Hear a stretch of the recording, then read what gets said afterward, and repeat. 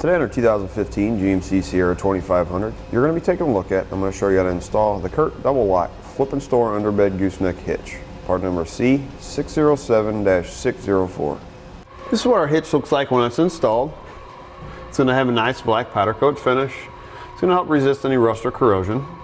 One thing that's nice about this hitch over some of the other ones is it's a double locking pin, unlike some of the other ones that are just a single pin. This is going to give you more stability on your hitch ball.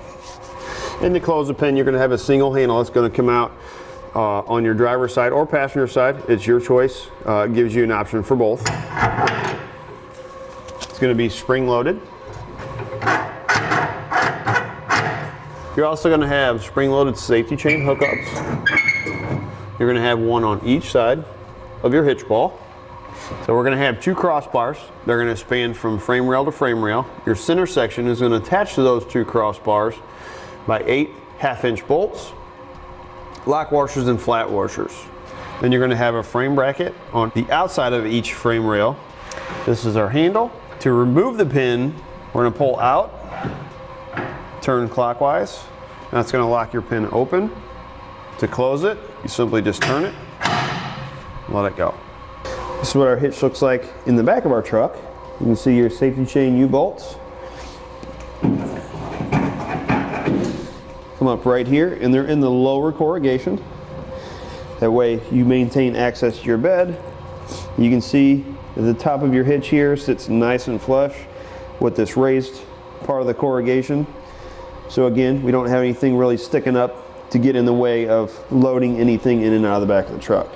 Your kit's going to come with a hitch ball. You can see it's going to have a notch or a keyed section in it. That means the ball is only going to go into the hole one way. Drop it in like that. Again, turn your handle, lock it into place, then you're ready to go there. When you're not using your gooseneck, the good thing about it, you can take your ball, grab it by the handle, flip it over, and you can drop it down into place like that. Again, lock your pin back into place. And now you have a storage spot for your ball. With that, you also have a cap that you can put into place to help keep any dirt, corrosion, or anything from getting down inside of there and maybe locking that ball into place. Now your hitch ball itself is going to be 2 5/16. You're going to have a 7,500-pound vertical load limit, which is straight up and down on the ball. You're going to have a 30,000-pound gross trailer weight. However, I do recommend checking the owner's manual of your vehicle to make sure the vehicle can withstand that amount of weight. And I do recommend picking the lowest number between the two of them. Now, as far as the installation goes with this hitch, it is fairly straightforward. I do recommend having an extra set of hands to help lift this center section into place though. Now that we've gone over some of the features, let me show you how to get it installed. First thing we need to do to start our installation, we've gone ahead and removed our spare tire to give us a little more room. Next thing we need to do is we need to remove our heat shield for our spare tire. You're going to have 2 bolts. You're going to have one right here and one on the outside right here. Use a 1/2-inch socket, and it'll help to use a swivel to get around your exhaust pipe here.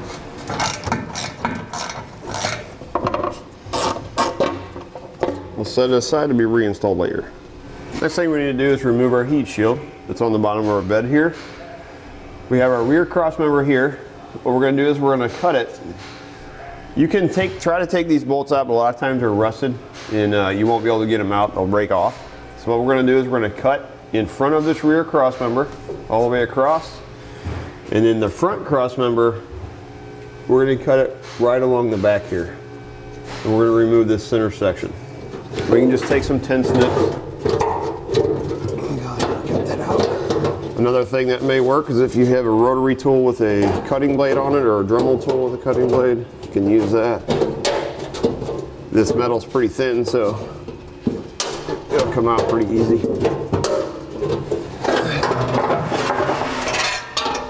Go ahead and pull that section out, then we can dispose it. What I suggest doing is your edges here, if you take a hammer or some, flatten those out so we don't cut ourselves.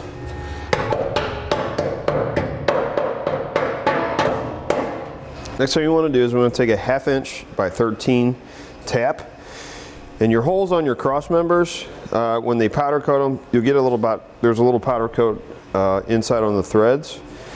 and that could cause your bolts to cross thread, so we want to clean those out. We'll take a 1/2 inch by 13 tap. If you don't have one of these, take one of your 1/2 inch bolts that come in your kit, and if you take your a Dremel tool with a cutting blade and cut a few long sections in it, you can actually make a tap out of your bolt. Take your tap, you want to make sure you get this straight, clean those threads out. Once you get them clean, take your bolt, run it down in there by hand, make sure it's going to go in nice and easy.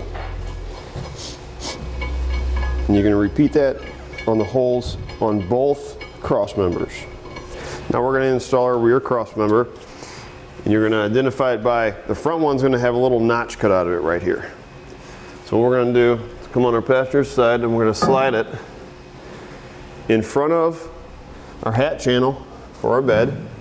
We're going to slide it across like this, and we're going to span it between the two frame rails, and then we're going to rotate it to where it's standing up on end. We want to make sure that these are down towards the bottom of the vehicle. Like this.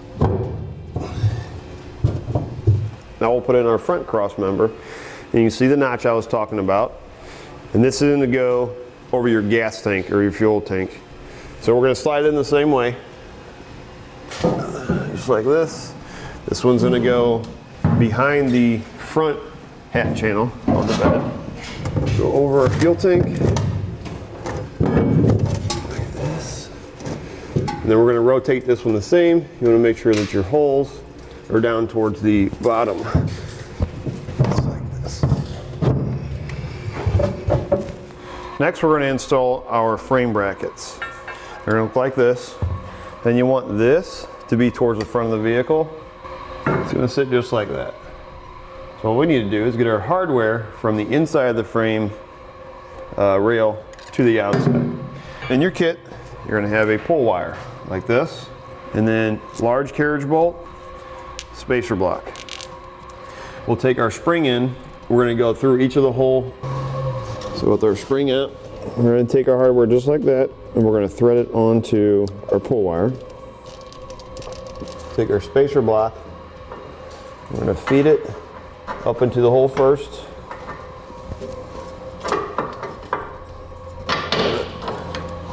Just like that. Then we'll take our frame bracket, go ahead and put this one in place here, like this. Feed our wire through, just like that. And you're only going to get 2 of these wires, so make sure you don't just pull it off. Unthread it so you can use them on the other side. We'll take a large flange nut, go ahead, and we'll just loosely install that for now. We're not going to tighten everything down just yet. Now we'll go ahead and do the same thing with this back hole and our hardware. Next, we're going to attach our crossbars here to our frame brackets.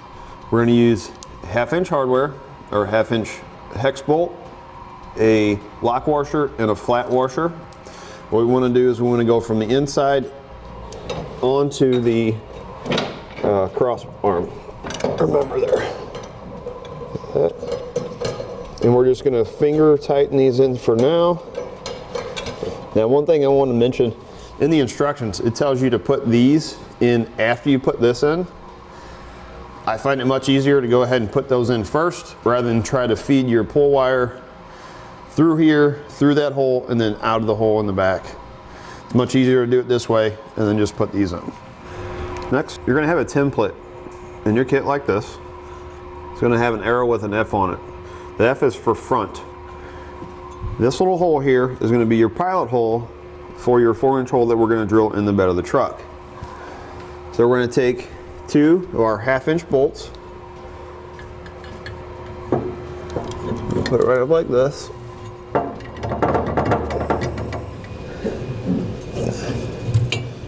Now we'll take a 3/4 inch socket. We'll go ahead and tighten these into place.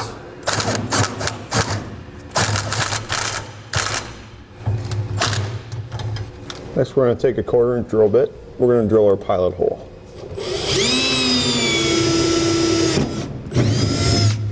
Once you have your pilot hole drilled, you can remove the template. Now I'm going to take a 4-inch hole saw and I'm going to open up my pilot hole that I drilled.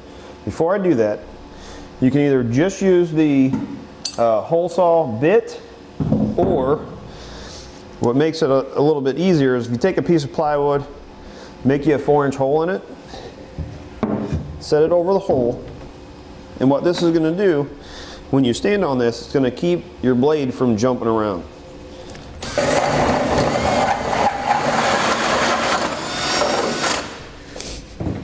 One thing I'd suggest, once you drill your holes, take a file and just file the edges to get some of the burrs off.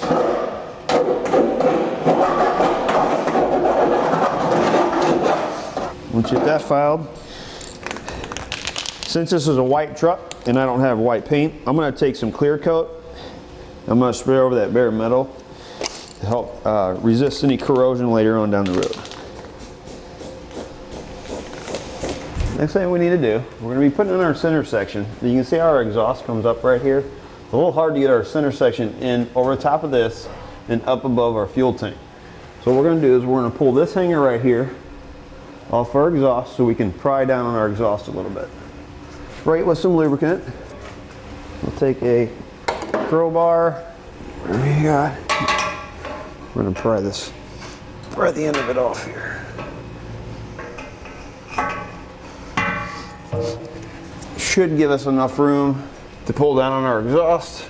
Now we're going to put our center section into place. You'll notice that our hole is toward one side more than the other on this centerpiece. We want the side where this hole is closer to this edge toward the back of the vehicle. So we'll go up over our exhaust on our passenger side here. Now we got our center section in place. What we're going to do is we're going to put a bolt in on each side just to hold it while we install the rest of our hardware. Now we're going to use the same 1/2-inch hardware, lock washer, flat washer. And we're just going to get these in finger tight for now. Just like that. Now we can get the rest of our hardware in place. And all of our hardware that's connecting our center section to those cross beams are all going to be the same, 1/2-inch, lock washer, flat washer, same combination. Now what I want to do is I took my ball package and I dropped it down inside of my hitch. In your kit with your center section, it's going to come with a little rubber seal. Now this is completely up to you. It's a matter of personal preference. It's going to be split and you can put it on this edge. Just makes it look a little nicer. I like doing it because of that reason. But if you take your ball and you set it in there, before you tighten anything up, you can actually move your hitch like that, take a flathead screwdriver, feed it down in there, and you can also put this on before you put your center section in if you want. But I will say that this does sit snug against this rubber piece, so it may be a little bit tough to get your center section up there. It may take a few minutes to get it to fit right. We're going to take a 3/4 inch socket and we're going to tighten the hardware. We're going to start with our center section. We'll tighten these first and then we'll move out to the outside of our frame.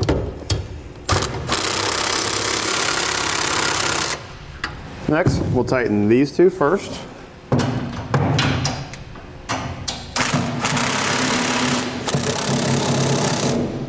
And you're going to do the same thing on the other side. Then we're going to tighten our bolts down to our frame. We're going to use a 15/16 socket.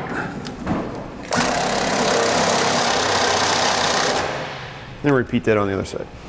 Then we're going to torque all of our hardware to the specifications in the instructions, starting with the inside ones first.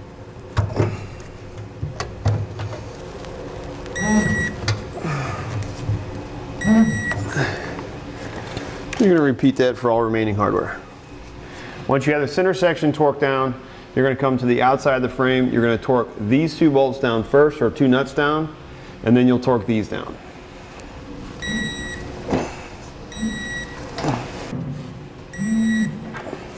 And you're going to repeat that on the other side. Next, we're going to drill out for our safety chains. You see how the corrugation raises and drops here? These two holes on the inside line up with this lowered corrugation, which is where we want our safety chain U-bolts to go in the bed of the truck.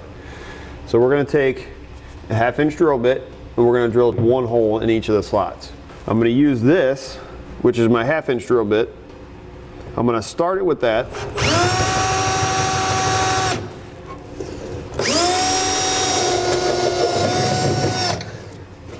Then we're going to do the same thing with these two. Now you can see that our exhaust is in the way. So what we'll do is we'll take a strap and I'll strap it around my exhaust and around my frame. I'll get this pulled over as far as I can get it so I can get my drill bit straight up and down. Once you have your pilot holes drilled on the bottom, we'll come back up top, take our 1/2 inch drill bit and drill out the holes the remainder of the way.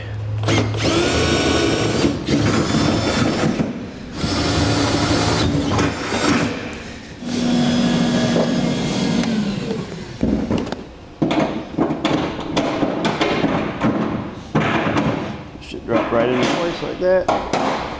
Test fit them. Once you know they fit, again, we'll take some clear coat. We're going to spray that bare metal. And what you want is you want to be able to move these freely. You don't want them to be hung up. Next, you're going to have 4 springs like this. You're going to have 8 flat washers with larger holes in the center. And then 4 lock nuts, nylon lock nuts. What we're going to do is we're going to take 2 of our washers. We're going to put 1 on, then our spring, and 1 on the bottom. Then you're going to install the lock nut. Then you're going to repeat that for the other 3.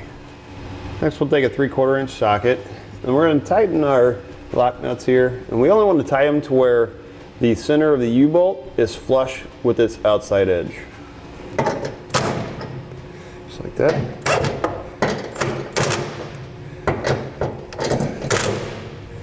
Next we're going to install our handle. We're going to go in through this slot in this frame bracket. And there's a hole in the center section. We're going to slide it in like that. And then we'll go underneath. Now we're going to take our double pin lock, slide it into place. We'll have a spring, 2 flat washers with smaller holes, and then your nut and bolt. So our flat washers are to give us space. So you put 1 or 2 of them on. This is just to ensure that you're getting enough space in your spring to pull this all the way out. So we're going to go ahead and put 2 of them on there like this. Feed that right into our locking pin. We're going to line up the hole in the locking pin. Bolt, nut. And we're going to take a 5/16 wrench and a 9/32 wrench. Your 9/32 wrench is going to go on the bolt side, and your 5/16 will be on the nut side. We'll go ahead and tighten that into place. Now we'll remove our strap, get our exhaust put back in place. Do it just the way we took it off. Spray down your posts and your hanger with a little bit of lubricant. It'll make it slide on a little bit easier. Just like that. Now we can reinstall our heat shield.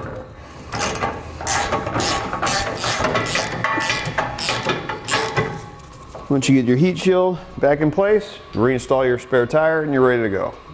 And that'll do it for a look at an installation on the CURT double lock flip and store underbed gooseneck hitch, part number C607-604 on our 2015 GMC Sierra 2500.